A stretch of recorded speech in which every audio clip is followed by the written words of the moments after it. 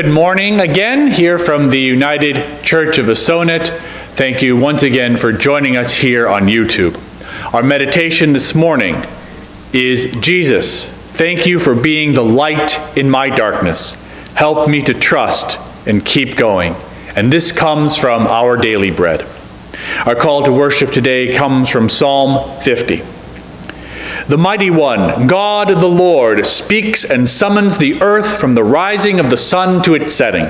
Out of Zion, the perfection of beauty, God shines forth. Our God comes and does not keep silence. Before him is a devouring fire, and a mighty tempest is all around him. He calls to the heavens above and to the earth, that he may judge his people. Gather to me, my faithful ones, who made a covenant with me by sacrifice. The heavens declare his righteousness, for God himself is judge. Our opening hymn this morning is O Wondrous Sight, O Vision Fair.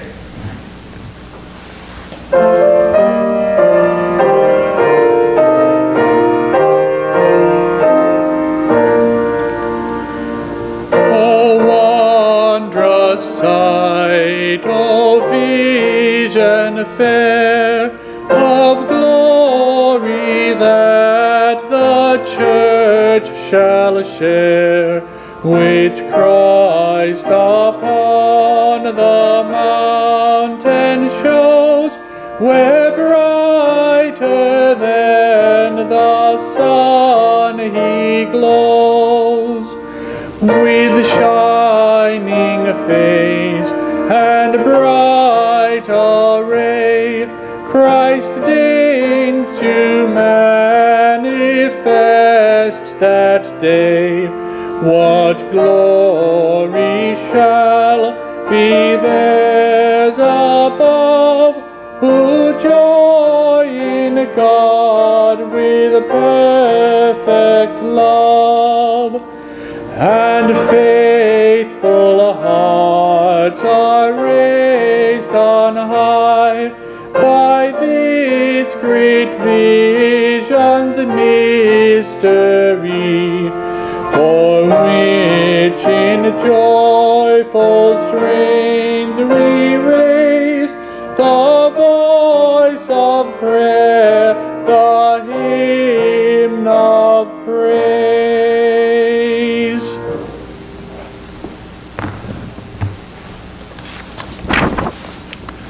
And now let the Holy Spirit join us wherever we are and wherever we may be in this invocation.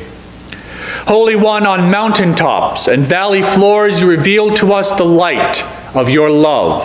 Our heart's desire is to bask in the amazing glory of the divine presence. With each encounter we are changed and transformed. Draw us nearer that we might receive a double portion of your Holy Spirit. Help us, O Holy One, to live our lives as a reflection of divine glory. May we walk among our siblings and friends as a blessing, bring light into dark places, hope to displace despair, and love that casts out hate. Our world is hurting, and we need the followers of Jesus to follow more closely. Maybe then we will hear your voice speaking to us and saying, "Listen to my Son, the Beloved." And let us pray as that beloved Son taught us by saying, Our Father who art in heaven, hallowed be thy name. Thy kingdom come, thy will be done on earth as it is in heaven. Give us this day our daily bread, and forgive us our debts as we forgive our debtors. And lead us not into temptation, but deliver us from evil. For thine is the kingdom and the power and the glory forever. Amen.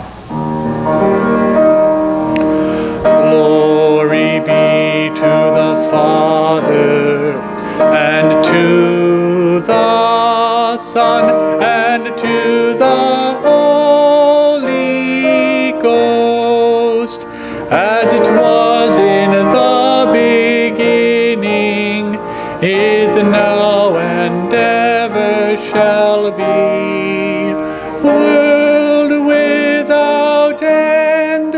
Amen. Amen.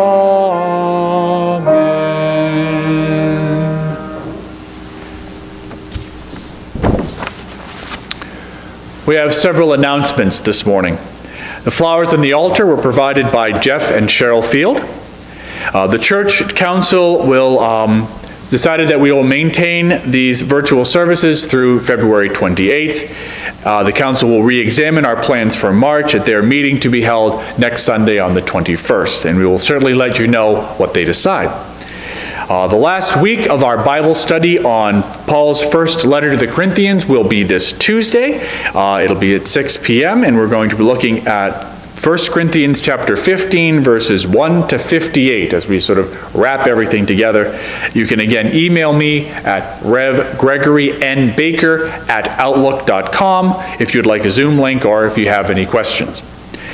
Then the following Tuesday, we'll be starting our Lenten study here at our church, which is Entering the Passion of Jesus by Amy Jill Levine. It starts again Tuesday, February 23rd at 7 p.m. We're going to be examining the famous stories of Holy Week to see the risks that Jesus takes and which risks we can make for our faith. Again, please send me an email if you're interested in that. The other Bible study series is the Ecumenical Bible Series, which will begin on Wednesday, February 24th at 7 p.m. The theme this year is Health and Healing in the Bible. And because of social distancing, we will not be sharing soup together, but we will be meeting through Zoom only. Again, look for that invitation via email. There may also be information on the East Freetown Congregational Christian Church Facebook page. Then next Sunday will be the St. John Newman Church's virtual Lenten Day service, Repent and Believe in the Gospel. That will be held at 7 p.m. on Sunday, February 21st, and that information can be found at www.facebook.com/St. John Newman Catholic Church. Again, thank you for the fields, for the flowers. We're always looking for more help for weeks to come. Please call Kathy Frazier at 508-644-5448 if you would like to help us out. And Kathy and I are here on Fridays recording the service and also here if you have any questions for us. And also, if you do have any prayer requests, I again ask that you please email those to me by Friday so I can include them in our worship service. And it is now the time where we lift up those very joys and our concerns to God. We have our continuing prayers this week for Manny Santos, Susan Lemos, Christine Vaughn, for Gloria, Barbara Flanders, Leon Cudworth Sr., Jack Conway, Jen Currier, Betty O'Leary, and Rachel Abbott. We have some news about Mike O'Leary. He is finally out of the hospital and recovering at home, so hopefully he'll be back on his feet very soon. Also received a prayer request today about Patty Chase, who is the barber at the haircut store. Her mother passed away this week from the coronavirus. So our prayers are with Patty and her family this week. And now let us unite ourselves in one spirit of prayer. Transforming God, you have given us a vision of your glory in the life, death, and resurrection of Jesus Christ. Hear us as we bring to you our own lives to be transformed by you through your redeeming presence amidst this community. In a world which can so easily become dull to the wonder of your glory, we pray that we would reflect your light, awakening all of those who come near us to your Spirit which dwells within us. Open us to the needs of those who pass our way. Help us to serve you by serving them in the Spirit of your Son, who showed us the way to life in its fullness. Give us grace to honor his name in the life which we build together. To those who hunger, make of us bread. To those who lack shelter, make of us to be a home. For those who are lost and lonely, make of us the peace and joy of Christ to them. May we bring hope and a future to those lives which are growing dim.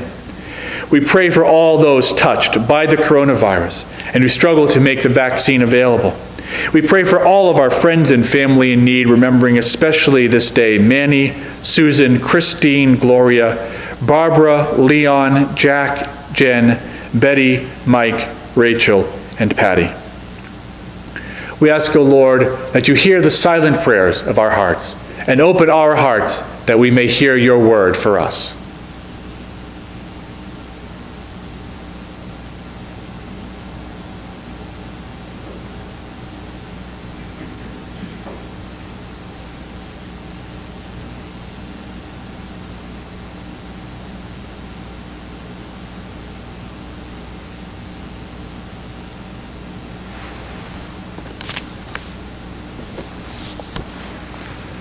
Lord, lead us in your righteousness.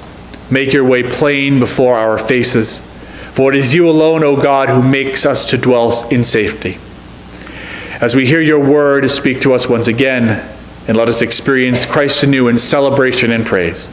We offer these in all of our prayers in Christ's name. Amen.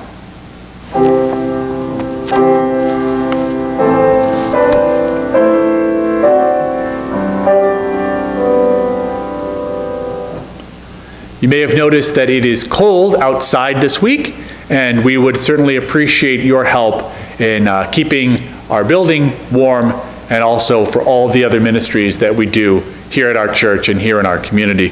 We really appreciate all of your generosity and ask that at this time when we don't have our live worship to please mail your checks to P.O. Box 155, Assonet, Massachusetts, 02702.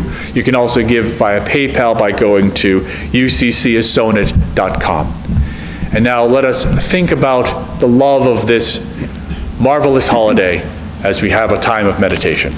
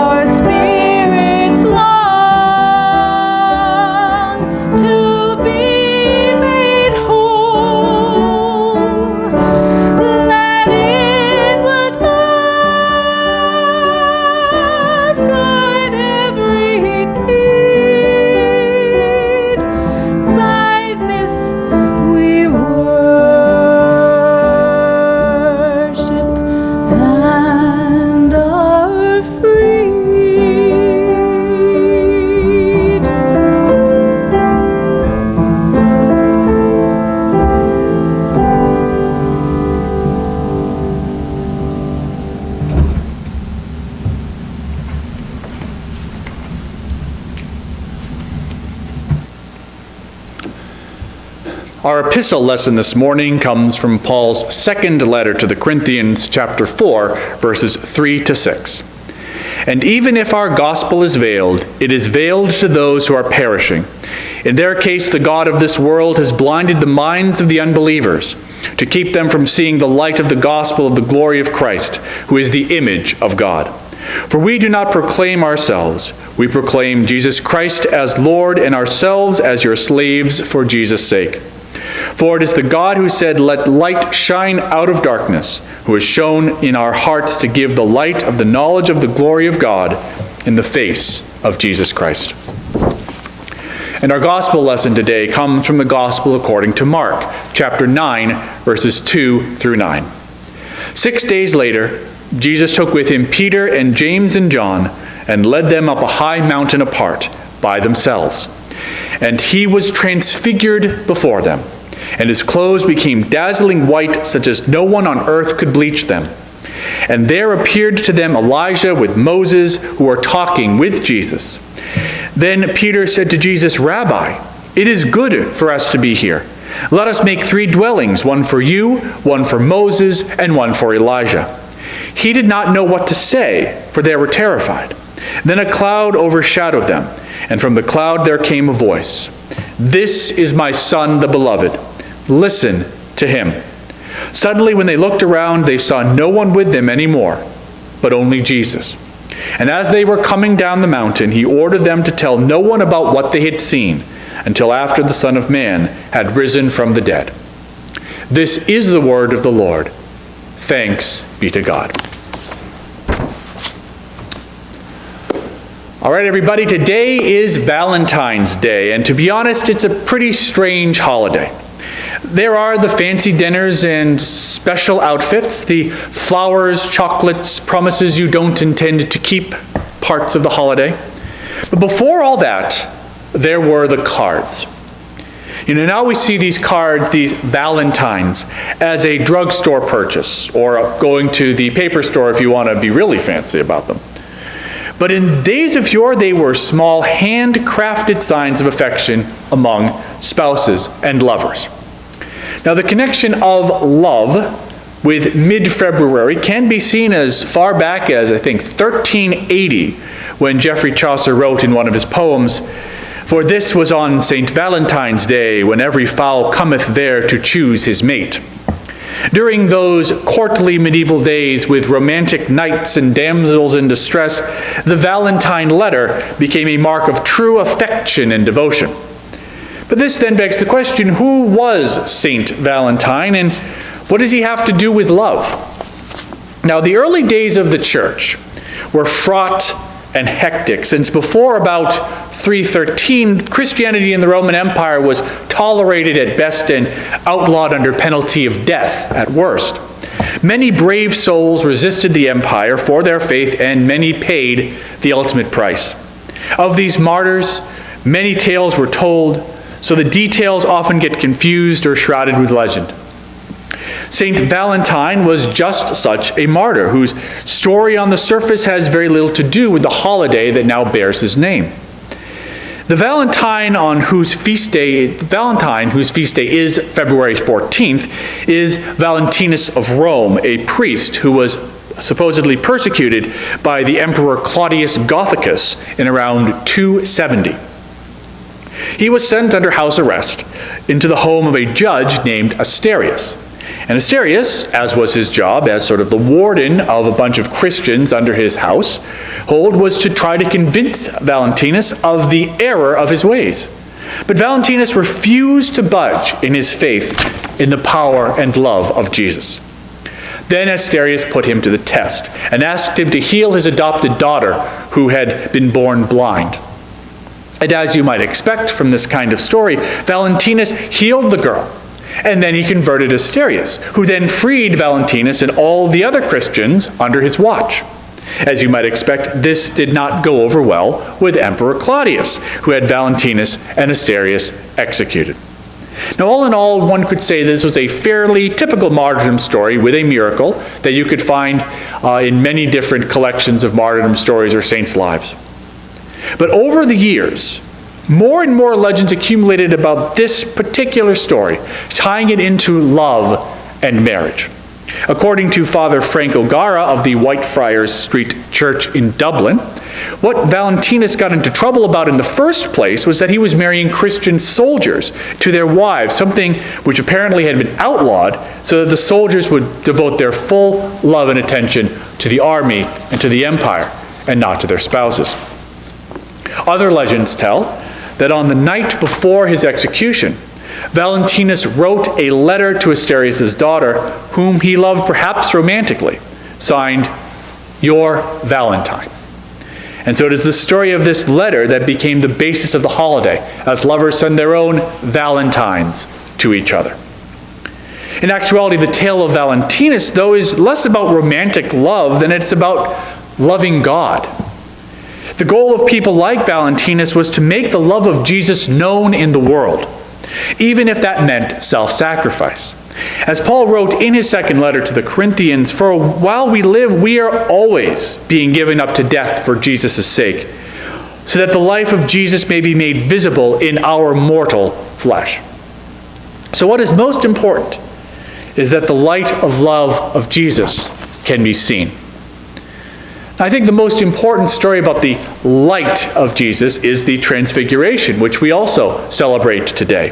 In the version of the Gospel according to Mark, Jesus takes Peter, James, and John up a mountain, and there is transfigured into a being of pure light. He is then joined by the souls of Moses, the great lawgiver, and Elijah, the famous prophet. The reason that Jesus did this was because about a week prior, Peter had said that he believed that Jesus was the Messiah, but then balked when Jesus said that he would be crucified. Jesus hoped that his closest disciples could appreciate the truth of this light. However, they still fell short. Peter thinks this is some sort of test of faith and suggests that they build 3 shrines to Jesus, Moses, and Elijah up there on the mountain. As the Gospel says, he did not know what to say, for they were terrified. God then speaks in a cloud for the disciples to listen to their beloved Son. Later, Jesus asks that the disciples not tell anybody about the vision until after his resurrection. However, while they obeyed, they still did not understand, questioning what this rising from the dead could mean. In many ways, the Jesus of the Transfiguration was Jesus unveiled, as he truly was, a being of light, the divine in human flesh. The Transfiguration indicated that Jesus had come to shine his light over the world. But even Jesus' closest disciples could not accept this reality before God's power had been revealed in the resurrection and before the Spirit had opened their hearts at Pentecost. So much of what Jesus does in the Gospel according to Mark seems veiled, so that people will not be confused over the truth that he is trying to show them. And when faced with this light of the divine, it is natural for people to be afraid. We feel weak or confused, or we feel like we've done things that we think we should hide from God or others. In the book of Exodus, Moses' face shone after his encounter with God, reflecting God's holy light. Moses was forced to wear a veil to prevent the Israelites from being overwhelmed by this reflected glory. But the true light of God is not one of judgment, but primarily one of love. And in the years after the resurrection, Paul believed that the time for hiding behind veils was gone, and that it was time to shine the true light of one's faith into the world. This is the conclusion he makes in 2 Corinthians. For the last month or so, both in worship and in our Zoom Bible study, we have been looking at Paul's first letter to the Corinthians, written to clarify matters to a church that had become divided over who in the community was better than the others. We see 1 Corinthians today as a masterpiece of vision and love, but apparently not everyone in Corinth at that time agreed. When Paul next visited the city, some of the Corinthian Christians verbally abused him, and no one was brave enough to defend him. Paul left angrily, and then wrote a now lost letter in which he expressed his outrage over the failure of the Corinthians to live up to the commandment of love that they received from Jesus. Chastised by their apostle, the morale in the Corinthian church was very low. Meanwhile, Titus, one of Paul's closest colleagues, had been fervently assembling a collection of money to be sent to the church in Jerusalem, which was heavily persecuted and cared for many poor people. Titus was next heading to Corinth, and Paul felt like that connection needed to be improved before someone coming to ask for money would arrive. So Paul wrote the bulk of what we know today as 2 Corinthians to repair his relationship with them by demonstrating his connection to Jesus once again. So when Paul presents his testimony over his accomplishments and why they should still listen to him, He does not point to the letters that he's written or to the power of his preaching. He writes instead this: "You yourselves are our letter, written on our hearts, to be known and read by all. And you show that you are a letter of Christ, prepared by us, written not with ink, but with the Spirit of the living God, not on tablets of stone, but on tablets of human hearts." Paul knows that what is written is not always what is best. Writing for the letter kills, but the Spirit gives life. He then points out that all the wisdom of God written down in the Jewish law had been of little value, since that written law repeatedly failed to pierce the stony hearts of the Israelites. Even the glowing face of Moses was not enough to convince them. In fact, because they had feared Moses and had forced him to veil himself, they never got any further than that veil when it came to their faith. Paul writes, "Indeed, to this very day, when they hear the reading of the Old Covenant, that same veil is still there, since only in Christ is it set aside. Indeed, to this very day, whenever Moses is read, a veil lies over their minds. But when one turns to the Lord, the veil is removed." Paul has had it with veils and people using their fear or misunderstanding as an excuse not to show love to others. He believes that the power of the Holy Spirit has instead transformed him and the rest of the church into beings whose inward souls shine as brightly as Jesus did on that mountaintop. He writes, "And all of us with unveiled faces, seeing the glory of the Lord as through reflected in a mirror, are being transformed into the same image, from one degree of glory to another. For this comes from the Lord, the Spirit." Now we are free to shine and reflect God's light and to love into the world around us. But I think many of us are still afraid. We fear that we're not ready, or that we're not worthy to shine God's light, or that others will tell us to veil ourselves like Moses, or will exile us like Elijah, or kill us like Jesus. And so we blunt our message to make it acceptable to the ways of the world, to the God of this world, as Paul put it, to the status quo of greed, selfishness, injustice, and division. Paul's solution to this fear is truth and courage. We must be brave enough to speak the truth, even if it might be scary or unpopular to others. He writes, "We have renounced the shameful things that one hides. We refuse to practice cunning or to falsify God's word, but by the open statement of the truth, we commend ourselves to the conscience of everyone in the sight of God. And if our gospel is veiled, it is veiled to those who are perishing. In the case of the God of this world has blinded the minds of the unbelievers to keep them from seeing the light of the gospel of the glory of Christ, who is the image of God." And this repulses us back to Paul's original point about proving himself again to the Corinthians.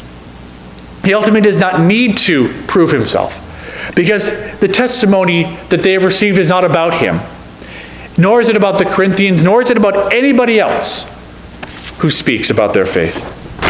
The true testimony is Jesus' light shining through them and out into the world, as indeed it can shine out through anybody who accepts that light within. Paul concludes, writing, "For it is the God who said, 'Let light shine out of darkness,' who has shone in our hearts to give the light of the knowledge of the glory of God in the face of Jesus Christ." This Valentine's Day, it will be difficult for us to go out for those expensive dinners or to smell unmasked the aroma of long stem roses. And in some ways, this may be for the best, since it may remind us that the story of St. Valentine is not about physical or romantic love, but about selfless and even sacrificial love, the same love that Jesus showed on the cross. The light of that love is not the flicker of a candle in an intimate dinner, but the shining of divine glory that can be neither hidden by veils nor by excuses. So whether you know it or not, whether you feel it or not, you are all transfigured, glowing within with the glory of God and the power of the Holy Spirit. Find the courage to own that light, regardless of what others might think. Like Paul, you will show through your deeds, rather than your words, what God is all about. And in doing so, you may save not only yourself, but many people around you, just as Valentinus did. You are the light of the world. And so believe that your light will grow until all people can know the true love of God. That is a Valentine that could be sent to anyone. Let us pray. God of true and endless love, these are days when we need wisdom, courage, and compassion. Grant us these and more as we reaffirm our faith in your glory and light. This we pray in Jesus' name. Amen. Now our closing hymn this morning is Love Divine, All Loves Excelling.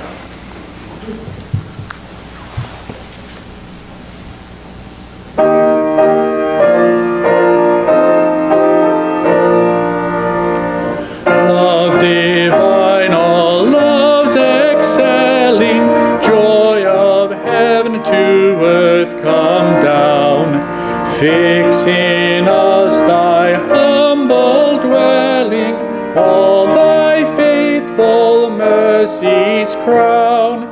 Jesus, thou art all compassion, pure unbounded love thou art.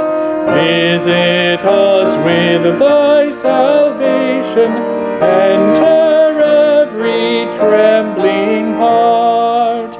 Breathe, oh breathe thy Holy Spirit into every troubled breast. Let us all in thee inherit, let us find thy promised rest. Take away the love of sinning, Alpha and Omega be, end of faith as its beginning, set our hearts at liberty. Come, Almighty, to deliver, let us all thy life receive. Suddenly return and never, never more thy temples leave. Thee we would be always blessing, serve thee as thy host above, pray and praise thee without ceasing, glory in thy perfect love. Finish then thy new creation, pure and spotless let us be. Let us see thy great salvation, perfectly restored in thee, changed from glory into glory, till in heaven we take our place, till we cast our crowns before thee, lost in a wonder, love, and praise. Amen.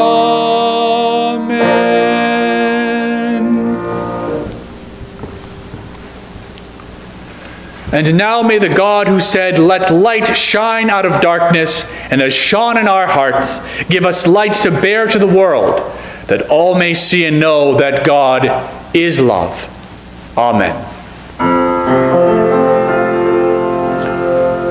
Blessed be the tie that binds our hearts in Christian love, the fellowship of kindred minds is like to that of